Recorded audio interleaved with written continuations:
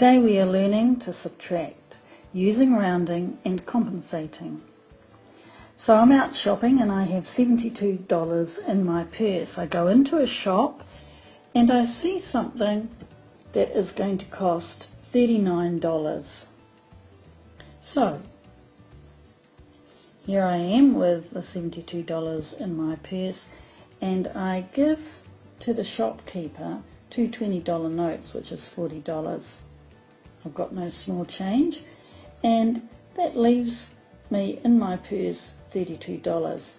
But I've given the shopkeeper $1 too much, so he compensates me, he gives me my change. So he gives it back to me, and now I have the $33 that I should have.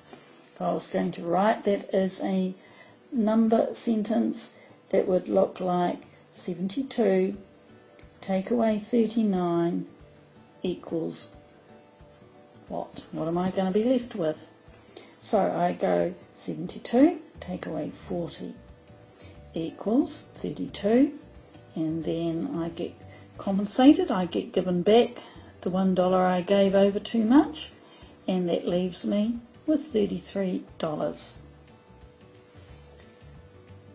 This time I'm out shopping and I have a lot more money in my purse. I've got $813 in my purse. I go into a shop and I see something that's $396 and I decide to buy it. So here we are, we're on my number line and we're going to put 813 up there.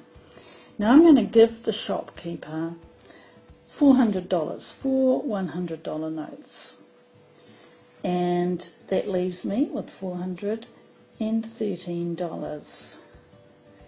Now the shopkeeper is going to give back to me or compensate me for giving him too much, $4 change, and that leaves me with $417. So let's look at that as a number sentence. So I have $813 and I'm going to buy something that is $396. So how much am I going to be left with?